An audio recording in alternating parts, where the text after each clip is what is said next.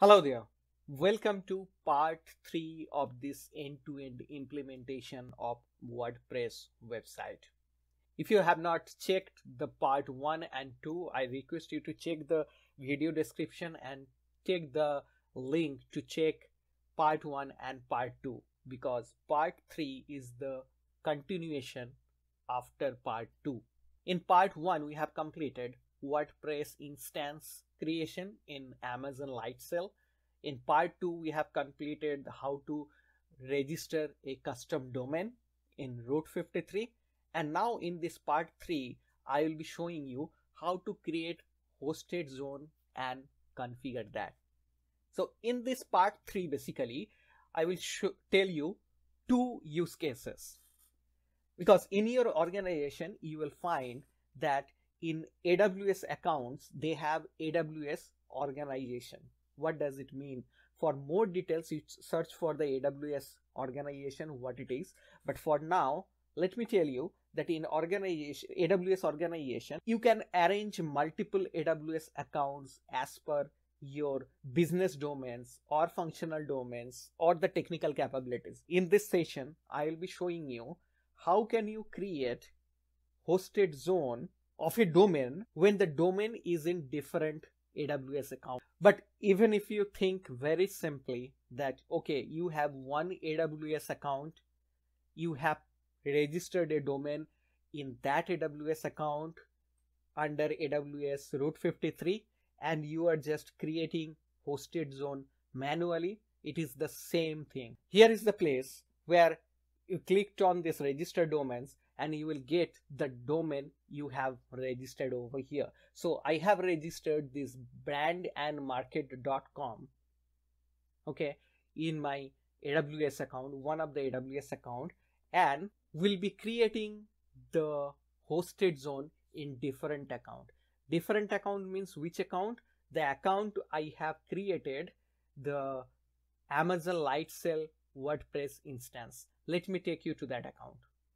This is the account where I have created the Amazon Lightsail WordPress instance. So we will create the hosted zone over here because you know that in part 1 session, I have shown that how you have launched this WordPress website, and we are accessing this WordPress website with this static IP. And what we want, that we have registered our custom domain and we want to access this website with our custom domains. So in this session, I will be showing you how you can map our custom domain to this WordPress instance. So let's proceed. You may be knowing that when you are registering a domain in AWS Route53, once the domain is registered, it will automatically create the hosted zone. But what if that you don't want to create the hosted zone when you registered that domain? Because you are not hosting anything, you have just registered the domain for some purposes. And it can also happen that you registered the domain from one of your AWS account, but you want to create the hosted zone in another AWS account. And you know that you can create AWS organization where you have a master account and you have the sub accounts as well. You want to register your domain in one account, but you want to create the hosted zone or your applications are hosted in another account. Okay, so the use case which I will be showing you in this session is that I have one domain that is registered in one account, one AWS account, and I want to create a hosted zone manually in another account. Okay, so here you see that I don't have anything in my hosted zone over here. Okay, before that, if you want to, you have to log in your AWS console and search for Route53 and it will take you over here.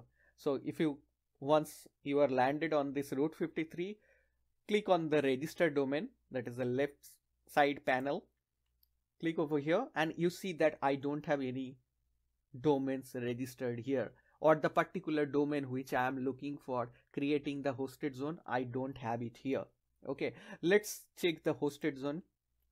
Clicked over the hosted zone and I also don't have any hosted zone or the hosted zone, the domain for the hosted zone I am looking for. Okay, let me show you where the domain is actually registered. So let me go to my another AWS account and show you where my domain is actually registered.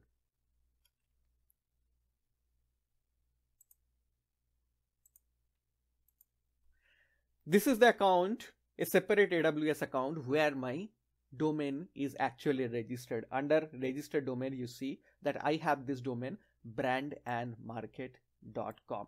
I'm just copying this domain name and I'm going back to the another account where I want to create the hosted zone. So let's go back. Okay, here I want to create the hosted zone in this account. So simply click on create hosted zone, add the domain name over here, simply add the description. It is optional, but just I'm adding it over here. I have just copied the hosted zone, the domain name only. Okay, it is the public hosted zone. Okay, I'm not adding any tag, but if you want for a particular project, definitely you can go for, and you just type this like keys project and you add the value over here, but I'm not adding it now. So removing this and click on create hosted zone. There are two default records have been created. First one is NS name server and second one is SOA, which is start of authority. These two records are the mandatory one when you are registering a hosted zone. Now in some cases where you have your domain registered with AWS Route53, but your website or the application is actually being hosted by another provider which is non-AWS one. Suppose you are hosting your WordPress website in GoDaddy or some other providers.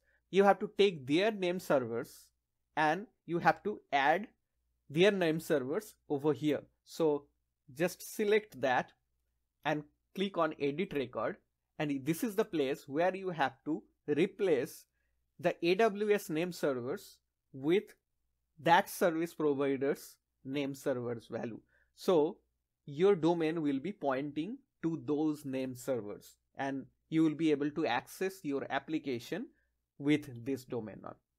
Now we have our hosted zone created. If you click on this hosted zone, which is brand and market, you get these two default records. So what is our next step? What we basically want is that we should, when we put this brandandmarket.com, we should get our website over here. So we have to map this thing. So let's copy this IP address from here and go in this hosted zone. Click on create record. Okay. Now in create record, we see that we have a record name which is showing a box and then brand and market. So we are not entering over here anything. Simply we are creating an A record which is routes traffic to an IPv4 address and some AWS resources. So basically we want to route the traffic to this WordPress instance. So that's why I have entered this static IP address of that instance in this value box and simply click create records. And you see that we have one more record of A type which is actually pointing to this 174, the static IP address, which is the static IP address. This is the one. Well, now I will copy this brandandmarket.com and we'll browse it in an incognito window. Let's open an incognito window and put it over here. Yes. So it is our website, the WordPress instance which we created and launched. It was showing, this website was showing previously with the static IP. Now I am able to browse it with this brand and okay. So till now we have seen that how to link our WordPress instance with the domain name. Now the next step will be, let's configure this WordPress website a bit. So if you know that how to configure this WordPress website, then great. Otherwise, let me show you. Okay, so once you have this WordPress website, if you just puts domain name, which is brandandmarket.com/WP admin, and it will take you to this admin page. Here you have to log in now, but we have not seen any username and password so far, right? Because in Lightsail it is a managed service and it installed WordPress and the server, whatever is required, of its own. It didn't ask you for any username and password. Now let me show you that where you will get the username and password initially created for your login. Okay, let's go to the Lightsail portal over here. So it is our AWS Tech Guide Demo WP1 which is running here. So let's click on this terminal icon, and it is opening. So our purpose is to get the initial username and password which Bitnami has created for this WordPress login. Okay, now to do that you have to run a command over here, and for your benefit I have kept all the commands under this GitHub repository. So I will share this link in the description box below, but for now let's check here, and these are the steps. I will come to this step later because it is our next step. And here run below command to check your WordPress credential in Bitnami. Okay, so our command is sudo cat and this Bitnami credential. So let's go back to our Bitnami portal and paste it over here. Press enter. You see that the default username and password is this user and this password. So by default the username is always user and the password they generated. Okay, it is recommended that once you first log in with this credential, you create a new user, create a new password, and give that the administrator role and delete this user for security purpose. So let's use this. So it is our user and I am copying this password over here. Is user and here is the password. Click on login and you are inside the WordPress admin portal. Well, and as you see that it is asking for that WordPress 5.8 version has been released. So the first thing I will do, it's quickly that please update now. You saw it was in few seconds only, so it is so fast. Okay, you can check that what is new in this 5.8, but we are moving ahead of that. Okay, our main focus is that we have got this very initial WordPress installation where we have this default theme installed. You know that you can add themes over here and activate it and it will show as your website. You can configure it. We are not going for that. Okay, what is our purpose? That as I said, that whatever the media content we will store in WordPress website, we don't want to keep in the WordPress server. WordPress server means the WordPress instance which has been created. We don't want to keep our media contents over there. Media contents means the audio, video file or images, whatever you upload in your WordPress website. So where we will store? We want to store the media files in AWS S3. So why I should store my media file in AWS S3 instead of putting that in same WordPress server instance? The reason is, if you keep your media file separately in S3 and create the cloud front distribution, fetching your media files is much faster. Okay, the time it takes to fetch from the server again and again, and the time it takes to fetch from the cloud front distribution media files are much faster, and I will show you the secure way of doing that. Okay, now if you remember, before logging to this WordPress admin portal, I said that it is recommended that you change your user, the first thing, So let's go to this user, click on all user. You see this user already created. So do one thing, create a new user, give a name, suppose new user, okay, and definitely you put a username, that is sorry, email ID, that is, I'm just putting over here som@awstechguide.com. Give a first name, my new user, okay. Now generate password, you put your password, or I'm just keeping this password, okay. So let me hide it, okay. Now make sure that the role is administrator, because you are creating this new user for the administrator, and you will delete the user which was the default administrator, okay. So click on add new user. We have added this user now, okay. Click over this edit.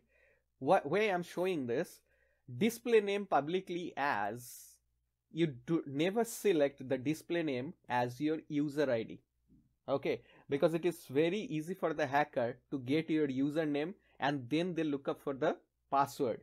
Don't make it easy for them that they know your username easily, okay. So display name publicly, show any name other than the user. It is a good practice, okay. So I'm just updating this username. So again, I'm going back to the all user and I'm deleting this user. So where can I delete this user? Because I cannot delete this user. The reason is it is not showing me the option because I have logged in as this user. Definitely if I have logged in with user, I cannot delete myself. So what it is expecting that, let's log out, put the new username, the new password.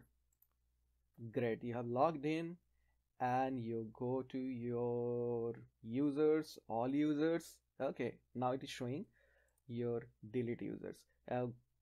Click over here, attribute all content to this new user, means to yourself, and when you are deleting this user, confirm deletion, and you are secure now because you know that this is the user you created and it is not a default user, okay. Perfect. So let's log out from here and our website is working fine, and I will show you in the next step how to create and configure SSL certificate for your website. Currently we don't have the SSL certificate. We will create the SSL certificate in Amazon Certificate Manager and we'll configure the hosted zone in the next session. Thank you for watching this session. If you have any query, please comment. See you in our next session. Thank you.